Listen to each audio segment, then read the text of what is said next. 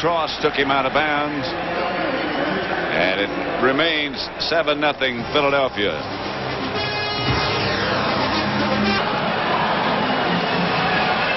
First down, Eagles at their own 9.5-yard line.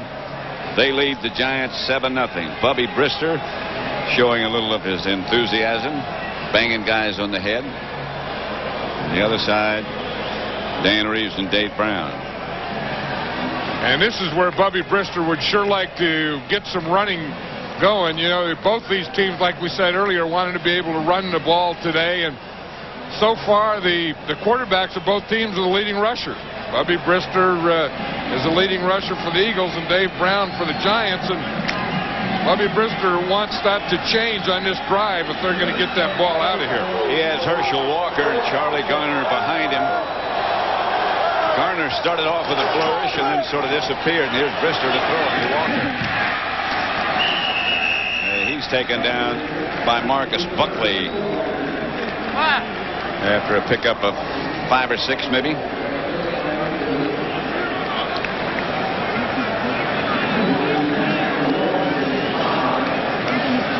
The Eagles' first 4 possessions, they punted 3 times.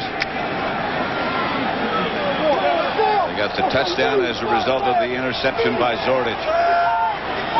Second and 5. They got 5 on the pass completion to Walker. Giants fake the blitz. That's Garner. Outside the 15 for a couple. Stopped by Eric Howard and Stacy Dillard. Well, that's the one thing that this Giant defense does well is the defensive line. Really, they take on all the blockers and then they try and free up the linebackers, and that's their job. These guys here take on the line and don't let the blockers get to these guys right here, and then they'll come in and make the tackle. You know, don't allow anything. Always have a free linebacker, and they play that perfectly. 3rd and 3. Bristol throw it. First down to Garner. He doesn't catch. Looked like it knocked him down. He passes. Like he threw it so hard to knock Charlie Garner down. Aflac trivia question of this week: where on the Liberty Bell is the crack actually located? Where on the Liberty Bell is the crack actually located? On the bell, I guess. Wouldn't you think? Yeah, but where on the bell? Is it at the bottom of the bell, the middle of the bell, or the top of the bell? I think there's a question. Okay. The middle of the bell. Yeah. Okay. Brister trying to set up a screen, does to Walker. Walker hit down by Carlton Bailey. The Aflac trivia question again: where on the Liberty Bell is the crack actually located? And you picked the middle? Yep. I mean the bottom? No, I picked the middle. Yeah, I picked the bottom. That's not the crack now. No, that's not the crack either. That's not the crack either. That's not the crack. Oh, right here. Here's where it starts, right there. See that little line there? That's the crack that they talk about. I learned again, just traveling with you. You can learn a lot by traveling. Well, what happened? Yeah, I mean, you learn a lot about bells and stuff too. But everyone thinks that bottom and stuff. That's just to take pressure off the top where the crack really was. Brister fell down on the handoff to Walker, but got the ball to him nevertheless for a couple of yard gain. Carlton Bailey again on the stop. Yeah, when we were talking to Bubby Brister yesterday, he says that when he played a year ago, you know, he didn't have Fred Barnett, and he said so he just kind of made a living throwing to that guy Calvin Williams, number 89, and throwing to Bavaro and to Herschel Walker. Yep. And thus far, I mean, he's thrown one to Fred Barnett, one pretty good one, but thus far that's what he's really doing is getting the ball to those guys, or 2 of those guys anyway. Out of the spread formation, Brister. Pass is caught by Fred Barnett, and that gets the Eagles a first down. Corey Raymond on a stop, but Brister had a scramble but got it there. There's a fiery guy. There's a guy who plays quarterback like he's a nose tackle. Look, he wants more now. Sometimes you just need something like that to get yourself going and to get everyone else going. I think he stays in the hurry-up offense. Yeah, I think that his motor goes 110 all the time. That's the thing. Rich Kotite says that. All the players say that. It's not getting Bubby Brister fired up. The job is to get Bubby Brister calmed down. First down. Eagles at their own 35, and Brister fakes. And he's going deep. No flag. Yes, here comes a flag. And here comes another flag. And there's Mike Zordich down there, number 36. He was calling for it. Mike Zordich ran about 50 yards to call for that pass interference against the Giants. If I run football today, I'd just throw 15 of those a game. You get 10 penalties. Throw it high and deep and hope for a completion or a penalty. Best play there is. I think the way they do it, they're encouraging this. Called against John Booty. Here it is. It just goes. You're going to see the outside receiver. Here's number 41, John Booty, who they call it on. And Barnett gets behind Booty. And Booty turns, and he's looking back at the ball, and he doesn't look at the ball. He's looking at the ball all the way. And then he puts his arm up there. Now, I don't know that should be against Booty, because he was looking back for the ball. He put his arm up there, and Fred Barnett grabbed his arm. Reverse to Calvin Williams. To about the 18, where he's taken down and knocked out of bounds by Thomas Randolph. Yeah, I think the Giants got a bad call on that one. Because, he was looking for the ball. He just put his arm up there, and his arm was grabbed. Yeah, let's look again. Watch it again. Here's Booty, number 41. See, he's looking at the ball, which is okay. He puts his arm up there, and then Barnett hits him in the head, and then it grabs his face mask. So I would think if there's something there, it should go against Fred Barnett. The 41-yard gain for the Eagles as a result of that. Flags again as the Giants jump. Hand off to Garner. Shoving, pushing going on, and another flag comes flying in. And when you see an official throw a hat, that means he's run out of flags and stuff.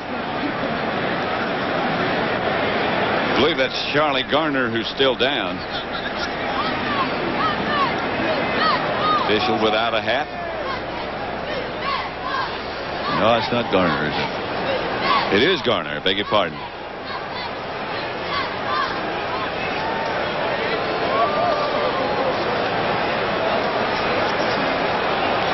He's been hurt off and on since training camp. He hurt his ribs to begin with, and that wouldn't get well. He finally came back against the Falcons and ran the wrong way on the first play of the game and fumbled on the second and then disappeared again.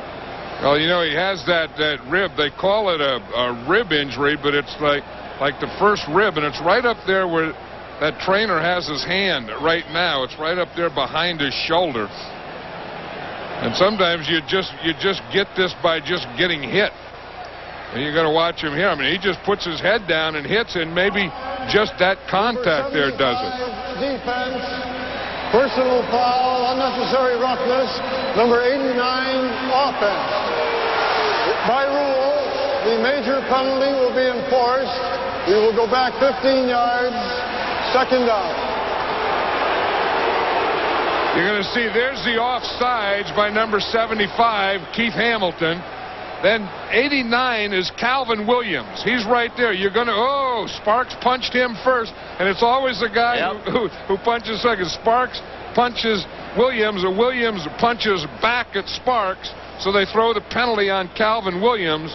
And then, of course, we still have the injury to Charlie Garner. And the 15-yard penalty will be marked off. That's Garner. And it looked like it was his knee. When we looked at the replay, it wasn't that upper rib or shoulder area. It was the knee. And the way they're carrying him and putting him in that cart, it does look like the knee. But we have the injury on one play to Garner. Left knee. We have the 15-yard penalty against Calvin Williams. You'll see it. It was his left leg. You'll see the knee right there. That's where he got it right there. Whew. I think he got it twice. I think he got it when it was first planted, and then he got it again. Well, that tells you the story.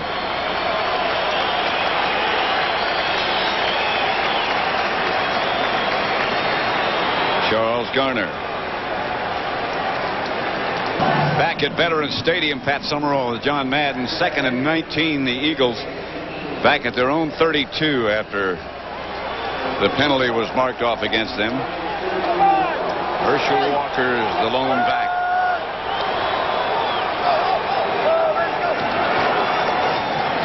Brister deflected, intended for Walker.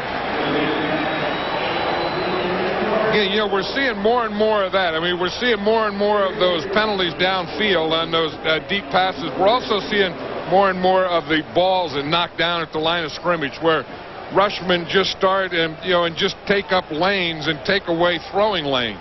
And that's up to the quarterback to find those lanes. The quarterback has to find a lane, because the rushers are just going to get their hands up, so you got to throw in the lanes between rushers. You're not going to be able to throw through or over rushers. 3rd and 19. Brister. Bavaro to about the 13 and very near a first down for the Eagles. Bavaro's an amazing player. You know, it's amazing that he's even playing this game now, but we remember him all those years with the Giants where he was always open, and as we said earlier, Bubby Brister was so happy that Bavaro was playing, because he's a guy that against the zone has a good feel for where the other guys are. And he's always going to take you off the hook. He'll always find a lane and an area for you to throw in. Didn't get the first down, so Eddie Murray will try from 32 yards out and hit from that distance. And the Eagles will lead it 10-0.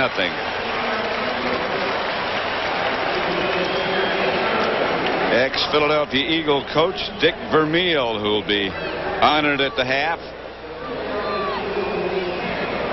Yeah, that's his wife right there in the red, his wife Carol. Both Dick and Carol came on the bus before the game, and it was good to see him. Dick Vermeil was an outstanding coach here for the Philadelphia Eagles, and before that at UCLA, and now he's with ABC, and everywhere he's ever been, the guy just gives everything he has and is enthusiastic and emotional about it. Well, he still is. Yeah. Some of the ex-players around him. There's Tom Brookshire, who I used to work with for so long, but didn't play for Dick Vermeil, but they're very good buddies now. But you talk about great Eagles and great players and tough guys and guys that have been honored here before. That's Tom Brookshire. I remember when he played for the Eagles, I always thought that Tom Brookshire was the toughest defensive back that I had ever seen. I remember he hit me in the head so hard once it broke the helmet. His or yours? Mine. And he asked me what I was doing playing. The ultimate insult. Wilkins kickoff is handled at the 15 by Megan. 35. Ball came loose. The Giants got it back. You know, one thing that Rich Kotite said yesterday, he said, you know, you lose 5 in a row, and he said one of the first things to go that you always watch out for is special teams. He said, but our special teams have been excellent. He said, our guys are running downfield, they're hitting, they're making things happen. He said, we have never lost that. And he said, if you don't lose that, you always have a chance. And I agree with that. Rich Kotite's had a tough time, been under attack. A lot of verbal abuse, but he's hung tough. Dave Brown comes out of the pocket. Brown to the 40. He was pressured early, and there's an injured Eagle down on the play.